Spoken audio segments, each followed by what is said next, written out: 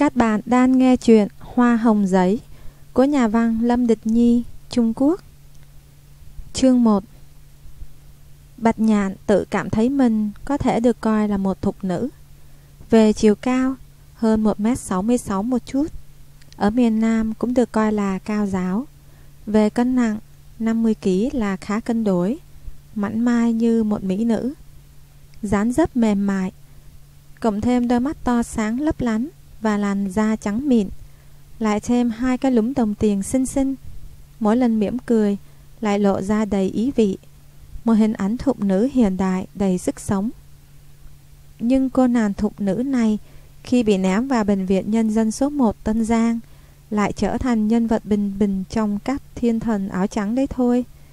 Chẳng hiểu sao bệnh viện nhân dân tuyển y tá hình như không phải tuyển người tài, mà là tuyển người đẹp. Người sau xinh đẹp hơn người trước. Nhưng hôm nay cô nàng bình bình Bạch Nhạn lại là người đẹp nhất. Ai dám qua mặt cô dâu mới đây? Bạch Nhạn đứng trước gương xoa mặt, lắc hông, nhún vai một cách khoa trương, hờ hững vuốt mái tóc đã được tết lên thật khéo, vén chiếc khăn voan gài trên đầu, bất chợt mỉm cười rạng rỡ. Hồi còn học ở trường y tá, Bạch Nhạn từng đi dạo với Liễu Tinh mấy vòng quanh sân vận động. Không hiểu sao lại nói tới chuyện sau này muốn lấy người như thế nào. Liễu Tinh nói dù lấy ai đi chăng nữa, thà lấy người già hơn chứ không lấy người ít tuổi hơn. Đàn ông ít tuổi hơn mình có thể trao thân nhưng không thể gửi phận. Đẹp trai quá không tin cậy được, cũng không lấy được người quá giàu, bởi không biết sẽ phải chia sẻ với bao nhiêu người phụ nữ khác. Bạch Nhạn liền cười nói, vậy có thể lấy một người chồng có quyền không? Liễu Tinh lườm cô, người có quyền thế đều chọn đám môn đan hộ đối. Dù cậu có đánh nhau sức đầu mẹ chán, cùng lắm cũng chỉ được làm người hầu cho người ta sai bảo mà thôi. Khi đó chỉ là nói đùa. Bạch Nhạn cho rằng chuyện đó mãi mãi chẳng bao giờ liên quan tới mình.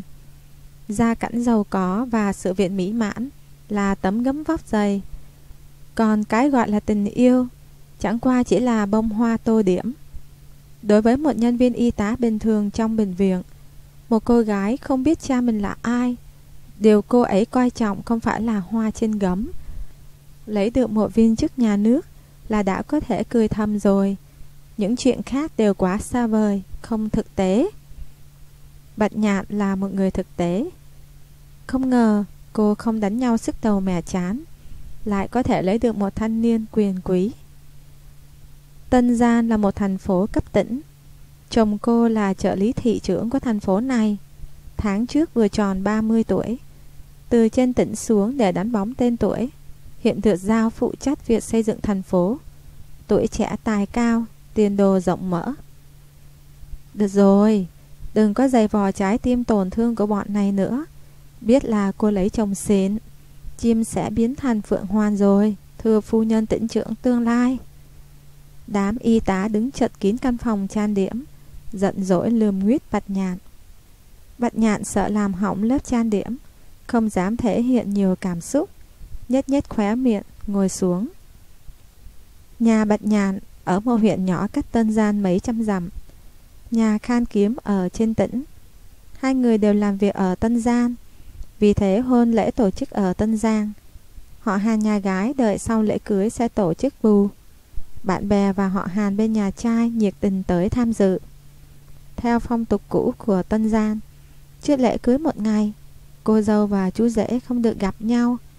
Vì thế từ ngày hôm trước, Bạch Nhạn và mẹ cô đã vào ở trong khách sạn tổ chức lễ cưới. Một lát nữa, chú rể sẽ đến đón cô dâu. Hai người sẽ khoác tay nhau bước vào hội trường. Nhạc và hoa tươi đã được công ty tổ chức lễ cưới chuẩn bị chu đáo. Đám y tá đang cười đùa náo nhiệt. Một cô thính tai nghe thấy bên ngoài có tiếng bước chân. Vừa thò đầu ra liền thấy chú rể và một đoàn người đang đi tới. Liền nhảy vội lên, sập cửa đánh rầm.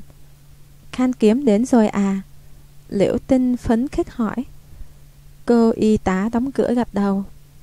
Liễu Tinh và mấy cô y tá khác đưa mắt nhìn nhau rồi đứng hết dậy, rón rén đi ra cạnh cửa, giọng tai nghe ngóng. Cốc cốc. Có người gõ cửa. Bạch Nhạn nhìn cảnh này, chỉ mỉm cười mà không nói gì. Cô và đám Liễu Tinh vốn đều ở khoa phụ sản. Sau đó cô bị điều đến phòng phẫu thuật, nhưng mọi người vẫn chơi với nhau rất thân. Bác sĩ và y tá khoa phụ sản là chua ngoa nhất. Chẳng có gì là chưa nhìn thấy, chẳng có gì là không dám nói. Liễu Tinh đã nói rồi, anh chàng quyền quý Khang Kiếm này cả ngày ngồi trên bục cao, khua tay múa chân, mặt mày nghiêm nghị. Hôm nay phải phủ đầu anh ta một trận ra trò. Không qua được 5-6 cửa ải thì đừng hòng cướp cô dâu mang đi. Bạch Nhạn. Ở bên ngoài, Khang Kiếm nhíu mày gọi. Bên trong vọng ra tiếng cười khúc khích. Phòng là của ta ở, cửa là do ta đóng. Muốn bước vào bên trong phải nghe ta sai bảo. Liễu Tinh cao giọng nói. Khang Kiếm quay lại nhìn mấy người đi theo với vẻ dò hỏi. Vị thư ký văn phòng thành ủy làm phù rể tên Giản Đơn kia chỉ nhướng mày. Anh ta đã làm phù rể mấy lần rồi, có chút kinh nghiệm. Lấy vợ thì phải chịu cực một tí. Sếp Khang, vụ này đơn giản, để em. Anh ta lôi trong túi ra mấy bao lì xì đỏ, nhét dưới khe cửa. Ha ha, được lắm, coi như biết điều. Nhưng đây chỉ là chút thành ý nhỏ. Tiếp theo là giải câu đố. Trả lời sai thì úp mặt vào tường tự kiểm điểm. Liễu Tinh nói. Chưa đăng ký đã sống chung, tên một môn thể thao. Đám đàn ông ngoài cửa ngơ ngác nhìn nhau. Cũng may chủ nhiệm ban tiếp tân thành ủy là một tay giang hồ lão luyện. Nháy mắt với Giản Đơn, ghé tai nói một câu. Giản Đơn sắn tay áo lên. Thể dục buổi sáng. Đàn ông không có, phụ nữ có. Dân từ vật lý. Câu này Giản Đơn biết xung động. Hay già, đám phụ nữ này cũng chua ngoa đấy. Liệt dương, tên một thành ngữ. Đám đàn ông tái mặt. Chủ nhiệm ban tiếp tân hắn giọng đáp, không ngóc đầu lên nổi. Bên trong cười rần rần. Tiếp theo lại là một loạt câu đố, đều bị chủ nhiệm ban tiếp tân và Giản Đơn giải quyết ngọn ghẽ. Theo mấy trò này không làm khó được bọn họ, Liễu Tinh và mấy cô y tá liền đổi sang phương thức khác. Chú rể hát một bài tình ca. Nếu làm cô dâu rung động, chúng tôi sẽ hé cửa cho. Không mím môi, nhịn không nổi muốn khùng lắm rồi, làm sao còn hát được tình ca. Giản Đơn thấy vậy, vội xoa dịu tình hình, hùng dũng xung phong.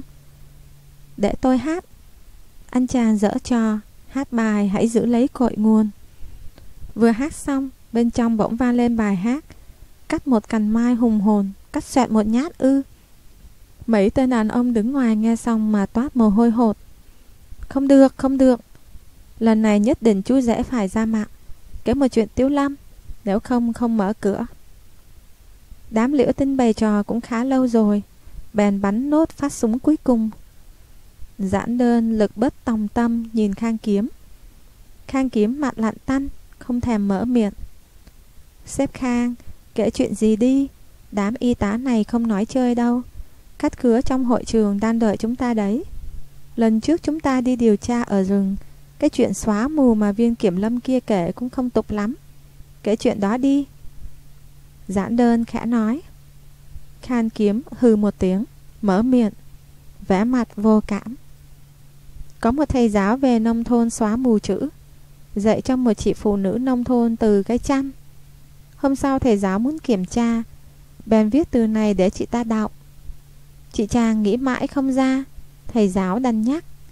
Là cái thứ ở trên người chị mỗi tối chị đi ngủ đấy. Chị ta hỏi tối hôm nào.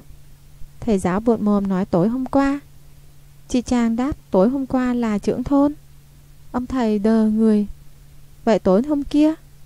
Chị chàng rất thật thà trả lời. Tối hôm kia là kế toán lưu trong thôn. Trong phòng ngoài phòng đều cười chảy ra nước mắt. Bên trong cười vì câu chuyện này rất thú vị, bên ngoài cười là vì được chứng kiến vẻ mặt lạnh tanh của Khang Kiếm khi kể câu chuyện này. Nhịn không nổi. Khang Kiếm phóng ra ánh nhìn khiến người ta chết cóng. Gương mặt điển trai đã cau có đến biến dạng. Nhưng cửa phòng đã mở. Liễu Tinh và mấy cô y tá cười rinh rít chạy ra ngoài rồi. Khan Kiếm mới bước vào. Bạch Nhạn ngẩng đầu cười với anh, trên mặt vẫn còn vết nước mắt. Vừa rồi cười nhiều quá. Khan Kiếm, không phải Khan Kiến hay Khan Kiện, mà là Khan Kiếm. Bạch Nhạn thầm lẩm nhẩm cái tên này trong lòng. Không còn nghi ngờ gì nữa. Giữa một đám Bolshevik, anh là người xuất sắc nhất, nổi bật nhất. Tên cũng như người, ánh mắt sắc lạnh như kiếm, dáng người thẳng tắp như kiếm. Mấy người đàn ông đi cùng với anh, tuy tuổi tác tương đương, nhưng do phải giao thiệp và nịnh hót quá nhiều, vô hình chung đã khiến họ phưỡn bụng khom lưng. Mỗi cử chỉ đều hết sức thô tục. So với họ, Khan Kiếm nhìn càng đẹp trai, khí chất bất phàm. Người đàn ông này, trong mắt các thiên kim tiểu thư hay những người đẹp trí tuệ, đều là cực phẩm. Cực phẩm như vậy, sao lại rơi vào tay một cô y tá vô danh tiểu tốt như cô chứ? Bạch Nhạn nghĩ không ra, chỉ có thể dùng một từ để giải thích: duyên phận. Chuẩn bị xong chưa? Khan Kiếm bình thản nhìn thẳng vào cô. Lúc anh nhìn thẳng, ánh mắt người thường không dám đối diện, giống như một luồng sáng mạnh mẽ chiếu thẳng vào nội tâm người ta, khiến họ không nơi lẩn tránh. Có lẽ em phải dậm thêm phấn. Bạch Nhàn đỏ mặt cúi đầu, né tránh ánh mắt anh, chống ngực đánh thình thịch. Đúng lúc đó điện thoại của Khan Kiếm đổ chuông. Anh nhìn xuống, cơ mắt khẽ giật. Anh đi nghe điện thoại, lát nữa quay lại. Nói xong anh quay người bước đi. Đến cửa, anh quay lại nhìn Bạch Nhạn, vẻ mặt hơi căng thẳng. Đám đàn ông và phụ nữ ngoài cửa không biết hi hi ha ha chạy đến chỗ nào làm loạn rồi. Trong phòng chỉ còn là một mình Bạch Nhạn. Cô gọi điện cho cô thợ trang điểm. Thợ trang điểm cũng là người của công ty tổ chức hôn lễ, đang góp vui ở hội trường phía trước. Nhận được điện thoại bèn bảo cô chờ một lát. Hộp đồ trang điểm đang để trong xe đỗ bên ngoài. Bạch Nhạn thở dài, chậm rãi ngồi xuống, thất thần nhìn gương mặt đỏ ửng trong gương. Tôi vào được không? Cửa bỗng bị đẩy ra. Một cô gái yếu điệu tóc dài ngang hông từ ngoài bước vào. Giọng nói trong trẻo như một cốc sinh tố dưa hấu, mát lạnh trong ngày hè nóng bức. Bạch Nhạn thấy không quen, tưởng là họ hàng của Khan Kiếm, vội lịch sự đứng dậy. Đương nhiên rồi, mời chị ngồi. Cô gái lẳng lặng quan sát cô, mỉm cười nhỏ nhẹ. Cô là Bạch Nhạn hả? Vâng, chị là. Cô gái xoe bàn tay đang nắm chặt. Tôi đến trả lại thứ này. Cô ta đặt chiếc nhẫn bạch kim của nam giới lên trên bàn. Sáng nay Khan Kiếm ra về hơi vội, quên không đeo. Bạch Nhạn nhắm mắt, nín thở, tạm thời để bản thân cách biệt với thế giới trong giây lát. Bất giác thu bàn tay lại. Nhưng rất nhanh cô đã mở mắt ra, cười tươi như hoa. Cái nhắm mắt khi nãy chỉ khiến người ta tưởng rằng hàng lông mi dã cong dài vừa chớp một cái mà thôi. Thời gian hơi lâu một chút. Cô cầm chiếc nhẫn nam trên bàn lên, ngắm nghía kỹ càng. Ô, đúng là của Khan Kiếm. Thay mặt anh ấy em cảm ơn chị. Nếu chị không đưa tới kịp, lát nữa trước mặt khách khứa, anh ấy đưa tay ra thì thật khó xử. Cô như đang hình dung ra cái cảnh tượng ấy, nụ cười càng tươi tắn hơn. Cô gái kia đang mong chờ được thấy núi lửa phun trào, giờ thấy Bạch Nhạn nói như vậy, nhất thời sững sờ đến lắp bắp. Cô không tò mò tại sao Khan Kiếm lại ở chỗ tôi lúc sáng sớm sao? Bạch Nhạn tỏ ra rất có hứng thú. Tối hôm qua anh ấy ở chỗ tôi cả đêm. Chúng tôi ân ái suốt đêm, 4 lần tất cả. Cô gái không thèm kiêng nể gì, khóe miệng hằn lên một nụ cười cay độc. Bạch Nhạn kinh ngạc trợn mắt, từ từ đưa tay lên bịt miệng. 4 lần? Khan Kiếm lợi hại đến vậy sao? Cô gái kia cứng miệng, mắt đờ đẫn. Đầu óc người phụ nữ này có bình thường không vậy? Bạch Nhạn xấu hổ đỏ mặt, cúi đầu xuống khẽ lẩm bẩm. Vậy sau này chắc chắn mình sẽ rất hạnh phúc trong chuyện đó. A chà, cô xấu hổ bưng mặt. Đầu óc cô có bình thường không vậy? Cô gái kia tức nghẹn họng, chỉ thẳng vào mặt Bạch Nhạn. Chẳng còn hình ảnh của một thục nữ tóc mây. Cô có biết ân ái nghĩa là gì không? Ân ái là làm tình với người cô yêu. Khan Kiếm không hề yêu cô. Người anh ấy yêu là tôi. Chúng tôi đã ở bên nhau 2 năm rồi. Cô gái nói một câu rồi bật khóc.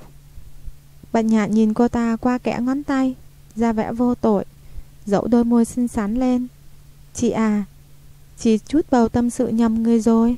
Tôi đâu phải là Khan Kiếm. Tôi thấy phải gọi cô là ngớ ngẩn mới đúng.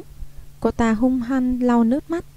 Nếu không phải là tại cô, thì người hôm nay kết hôn với Khan Kiếm sẽ là tôi. Bạch Nhạn nhún vai bất lực, bỏ tay xuống. Đây là sự lựa chọn của Khan Kiếm. Hình như chẳng liên quan gì tới tôi. Nếu không phải là tôi thì cũng là người khác. 2 năm, hơn 700 ngày đấy. Dù bận đến mấy thì cũng vẫn có thể tranh thủ thời gian mà cầu hôn chứ.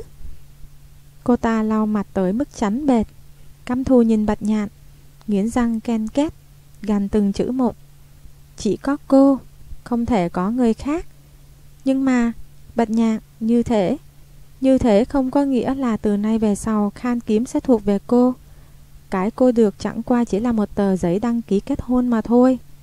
Tôi và anh ấy tình đầu ý hợp, yêu nhau khắc cốt ghi tâm. Tôi sẽ đợi anh ấy, đợi tới khi hai người ly hôn. Tôi tin rằng ngày đó sẽ chẳng còn lâu đâu. Chị đoán là bao lâu? Chúng ta cùng đếm ngược xem. Một tờ đăng ký kết hôn mà thôi. Chính tờ giấy ấy là mồi lửa, khiến cho vẻ mặt người phụ nữ kia hung tợn như ma nữ. Thật đáng thương hại. Cô ta hừ một tiếng, nghe thấy tiếng bước chân bên ngoài vọng vào, liền ném lại một ánh mắt không cam tâm, bắt đấm lệ đẩy cửa bỏ đi. Bạch Nhạn nheo mắt với vẻ châm trọng. Những chị em mạnh mẽ đã kết hôn ở bệnh viện tổng kết về hôn nhân như sau. Đàn ông ấy mà, không thể hy vọng anh ta mặt gì cũng tốt được.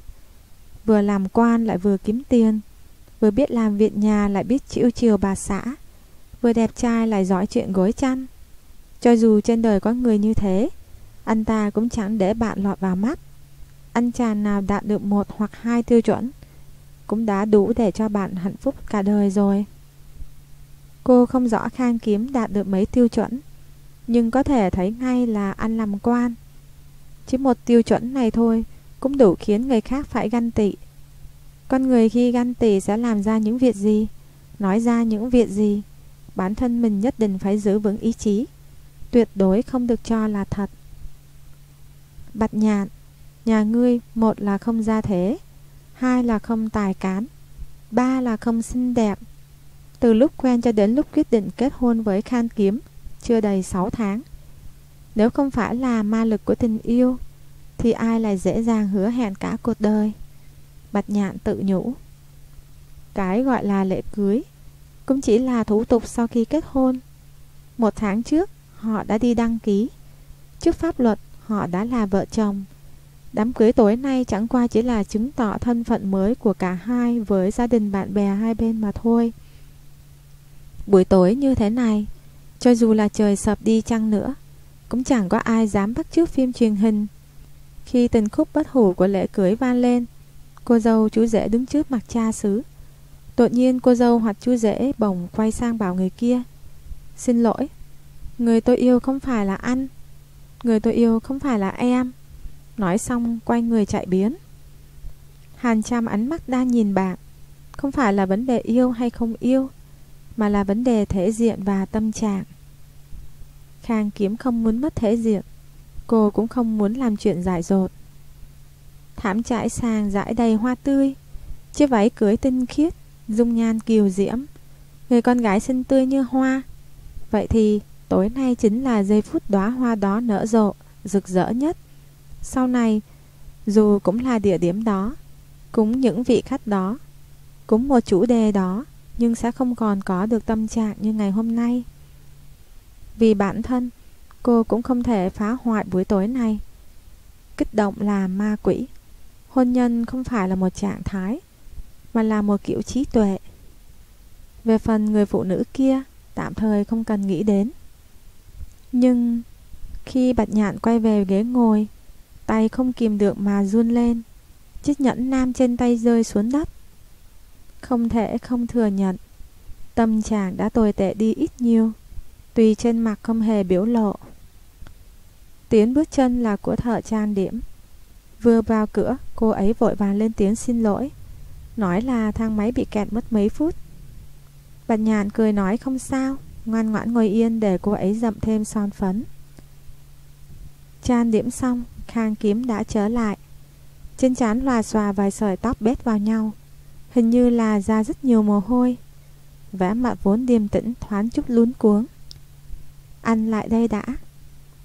Bạch Nhạn vẫy tay với anh, ấn vai bắt anh ngồi xuống, lấy giấy ướt tỉ mỉ lau mồ hôi trên trán cho anh, sau đó đánh thêm chút phấn. Lát nữa phải chụp hình, mặt không đánh phấn sẽ rất khó coi. Khang Kiếm cứng người nhìn cô, đôi lông mi già vướng víu quá, cố gắng cách mấy anh cũng không thể nhìn vào trong mắt cô. Thợ trang điểm đứng bên cạnh mím môi cười, đưa bông phấn góp ý kiến. Cô dâu mới đúng là hẹp hòi, giữ chu rể chặt khiết. Mấy chuyện nhỏ này thông thường đều do thợ trang điểm làm mà. Bạch Nhạn lại giúp Khang Kiếm chỉnh lại cà vạt. Đầu ngón tay lướt qua ngực anh, cảm thấy tim anh đập rất nhanh. Được rồi, à còn cái này. Cô giơ tay trái lên, mỉm cười đeo chiếc nhẫn vào ngón áp út của anh. Hình như nhẫn hơi bị rộng, vừa rồi rơi mà anh cũng không biết. May mà em nhìn thấy. Khang Kiếm nhướng mày, che giấu vẻ sửng sốt vừa thoáng qua. Lúc nói câu này, Bạch Nhạn vẫn không ngước mắt lên. Rộng thì rộng, chỉ đeo tối nay thôi, sau này đi làm cũng phải cởi ra. Khang Kiếm nói, theo quy định, nhân viên công quyền khi đi làm không được đeo bất cứ đồ trang sức nào. Bạch Nhạn hờn dỗi nâng tay trái anh lên. Tối nay không giống với những tối khác, anh phải cẩn thận nhé. Rơi nữa chưa chắc em đã nhặt được đâu. Tuy chỉ là một chiếc nhẫn nam bình thường, nhưng đối với chúng ta nó lại có ý nghĩa rất lớn, đúng không? Cuối cùng cô cũng ngẩng đầu lên. Lúm đồng tiền đáng yêu in trên đôi má trắng mịn, đôi mắt trong veo như hồ nước. Khang Kiếm phút chốc ngã vào hồ nước ấy, nhưng ngay lập tức anh đã quay đi. Sẽ không rơi nữa đâu. Thế thì tốt rồi. Bạch Nhạn khẽ cười một tiếng. Phù rể giản đơn và phù dâu Liễu Tinh không biết từ xó nào chui ra, vừa đấu võ mồm vừa đi vào phòng, kẻ lườm người nguýt. Sếp Khang, bí thư Khang nói là khách khứa đã đến đông đủ rồi, bây giờ mời anh và cô dâu vào hội trường. Giản đơn lườm nguýt một hồi mới chợt nhớ ra nhiệm vụ chính. Khang Kiếm gật đầu, đứng dậy, đưa tay về phía Bạch Nhạn. Bạch Nhạn hít một hơi sâu, không nắm tay anh mà giơ tay khoát lấy cánh tay anh. Khang Kiếm cứng đờ, rõ ràng là không quen với hành động thân mật đó. Cô dâu chú rể đi trước, phù dâu phù rể đi sau. 4 người tiến vào hội trường lớn nhất của khách sạn. Cửa hội trường đang đóng, giọng nói sang sáng của người chủ hôn vọng qua khe cửa. Bây giờ chúng ta hãy yên lặng, dùng trái tim chân thành nghênh đón đôi uyên ương tiến vào hội trường. Cô gái phục vụ từ từ mở cửa. Đèn trong hội trường vụt tắt. Hai bên lối đi trên sân khấu thắp đầy nến. Khúc nhạc cưới du dương vang lên. Thảm đỏ rắc đầy những cánh hoa tươi.